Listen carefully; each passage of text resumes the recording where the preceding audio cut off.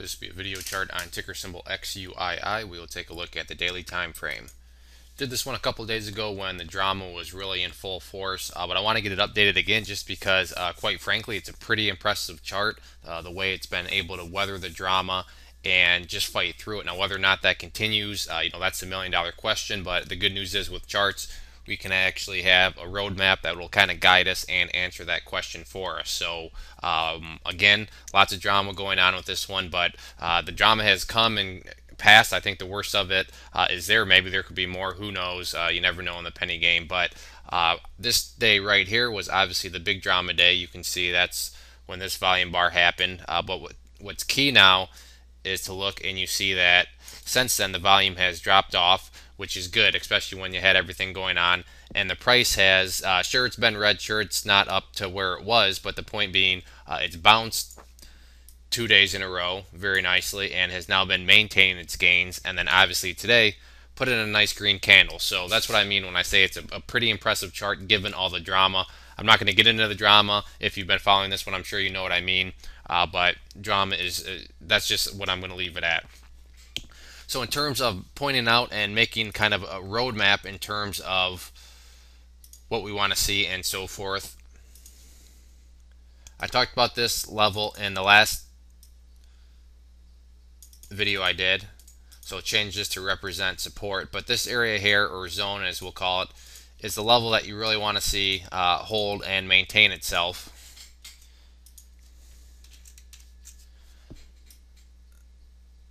And this level is between 31 cents and we'll call it 29 cents. You can see the price has dropped below it, yes, a couple of times, but it's been able to hold above it and maintain for closes whenever the closing bell came around. So that's going to be an important level. Any closes below this area, then my skepticism of the chart really begins to creep back in. But as long as the price can maintain above this support zone, I think it's at least worth keeping on the watch list, because if anything, this has great liquidity, so you can trade in and out of it.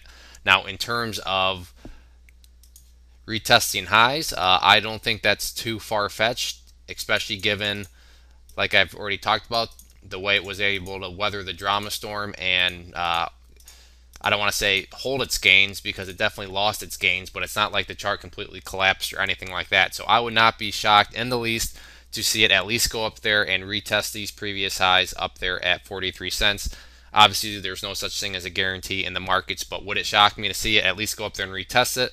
It would not shock me at all, given the way it's been able to fight through all that drama. So it'll be a very interesting chart next week, and one that I'll be watching closely. And if it can break through these highs up here, then who knows? All bets are off. It's definitely a blue sky breakout at that point. But just watch the support zone closely. That's kind of the key, in my opinion, at least, to whether or not this chart's going to be able to maintain itself and potentially go to new highs. So if there are any other questions on the chart, please let me know. If not, I'd encourage you to sign up for our newsletter up there. When you do that, you will receive a free ebook. And if you enjoyed the video and want to learn more about charting and how to use it in your strategy as a trader, I'd encourage you to click down here.